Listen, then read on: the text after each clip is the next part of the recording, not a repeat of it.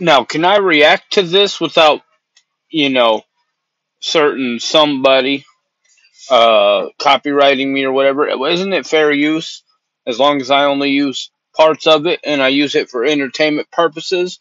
That's what they say, right? I mean, but like, look, what he's talking about. That's my. I mean, what he's talking about is completely and totally relevant to my life. Of course, I guess that's why, more than any reason why I can't talk about it, right? Because it has to do with me, right? I don't know, but anyway, let's go.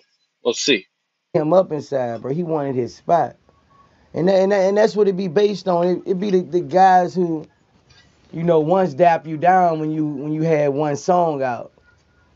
But when and they Because they develop envy because because they think you might go somewhere. They're like, oh shit, he might blow up. I'm gonna be his friend. Oh yeah, my life story right there. Oh yeah, I ain't gonna show I hate him. I ain't gonna let him know I hate him. I'm gonna try and hide it the best I can because he might blow up. He might get it. go home, they get out the car with their friend, with their other partner, and he listening to your music.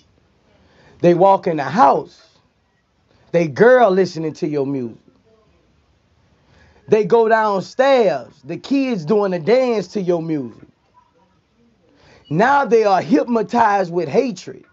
Because everywhere they go, everything they read, everything they see, every news article, every weather event, every fucking terrorist attack, every mass shooting, every new song, every new movie, everything, everywhere they look, they see you, they see you, they see you, they see you.